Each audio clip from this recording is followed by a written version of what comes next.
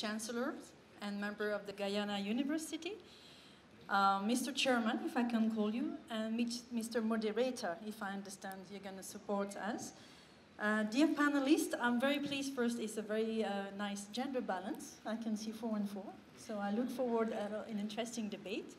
Ladies and gentlemen, good evening. Let me congratulate first the University of Guyana and the partners for another round of TT Talks, if you allow me to call them TT Talks. This session today is quite stimulating, dedicated to an important topic, the constitutional reform. I will bring 3 ideas. Voices of Youth, first idea. Why UNICEF is supporting this debate is also reminding us, stimulating debate on critical issues, but also that we have the opportunity to remind us that the youth and children and the youth, and I understand there is also a representation of the Youth National, I believe you call it here the Council, if I understand correctly, Ms. Davis.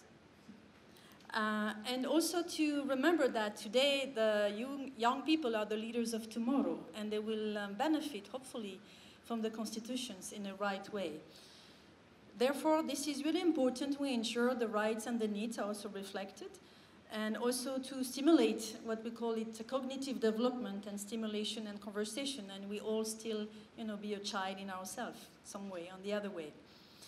And it's worth recalling also how important it is to have them part of the process and the product as well. In second idea, food for thought, some food for thought vis-à-vis the constitutions.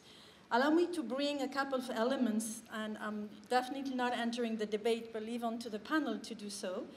But it might be interesting to look at 3 areas when it comes to young people and new generation. At the time the Constitution was revised, or at least in the process, it was around the 90s, Guyana didn't ratify at that time. So the Convention of the Right of the Children was ratified, but you have additional 2 protocols that you may be mindful of. And so that was not reflected yet in the Constitution. So hopefully that will be one element to reflect those.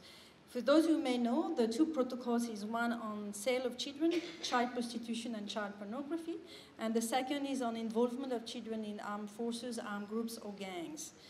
And the conversation can be around as well on the age of youth and young people. And there's a lot of debate on age certification, and I understand it's part of, 15, 16, 18, and as you know, the CRC and those protocols are reminding us is about 18. Below, you're still a child, and you should be treated sometime more as a victim than as a perpetrator. There's a lot of conversation around that age situation. Same for birth registration, and same from age certification. Whether, second ID, food for thought, whether the Constitution is sufficiently basis for some good, important legislation and reform.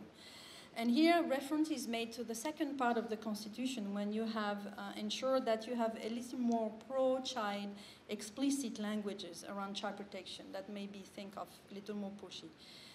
Third, food for thought is participation, and I do hope child and youth participation will be part of the process and the product. UNICEF and partners, and again, thank you, Chancellor, to reminding the long history, and Vice Chancellor too, of the journey together. We do have a 5-year agreement cooperation with Guyana, and we're working very much with all the stakeholders that are pushing the agenda for children and also the issue around children. We have initiated support to ensure the issues are in part of the process of the constitutional reform and the product. We have initiated some support through government, but also non-government partners, and we hope that it will bring a little more stimulation to the revision of the constitutions. In conclusion, I would like to congratulate again the University of Guyana on its work, and I thank the Chancellor for this leadership and the strategic cooperation together. I will conclude in saying one little word. It takes a village to raise a child. And today, I wish all you productive discussion and collective efforts to raise the Guyana nation. Thank you so much.